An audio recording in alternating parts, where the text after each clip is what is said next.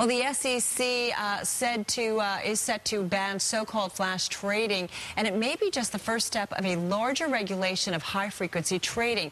Now, we're talking about the type of trading involving advanced computers that many brokerages use to perform thousands of trades per second. And the volume of high-frequency trading is huge. Some estimates, I should say it's close to 70% of all volume in the United States. So how did we get to this stage? Well, joining us to talk about that is the author of a new book, Nerds on Wall Street, Math Machines and Wired Markets. He is David Leinweber, and he joins us here in studio. David, good afternoon. So Nerds on Wall Street is a great title. Why is that? It's the title of dinner talks that I've been giving for the last 20 years. I was sort of the class clown of the quantitative investment industry. And if you're going to, people don't want to go to a conference and, with their significant others, their wives, their husbands, drink a lot at the open bar, and then have some guy come up and show them the yield curve. So I love the yield curve personally. But everything in its place. But I had a lot of pictures, so I started doing very visual, kind of funny talks.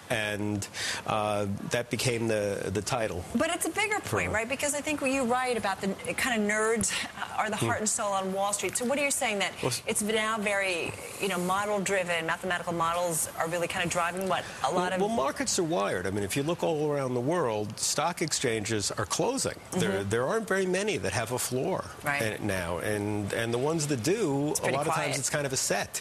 I was in the Deutsche Börse in Frankfurt, and they rebuilt it, and they have the big board, the thing that everybody in your business stands in front of. That's all they've got. So it still looks like it's there, but it's just stuff on the floor. So just a matter of time before those floors actually go away, in your view? They are gone. They're gone in London. They're gone in Tokyo. NASDAQ never had one. They're shrinking really fast in New York. They're shrinking really fast in Chicago. It's just a matter of time. All right. But in terms of these changes, and, we've talked an awful lot about high-frequency trading over the last couple of weeks. It's gotten a lot of trading attention, rather. Flash trading has gotten a lot of attention, and, obviously lots of talk about bans and so on and so forth, or bans happening.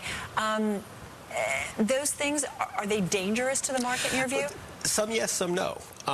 One way to think about this stuff is to play it in slow motion.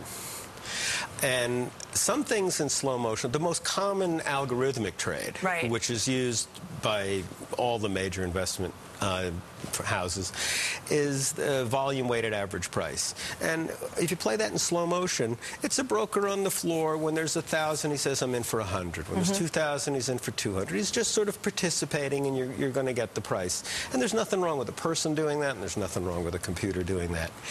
When you look at something like flash trading, how does that look in slow motion? That looks like I decide I want to buy a half a day's volume of, say, Coca-Cola.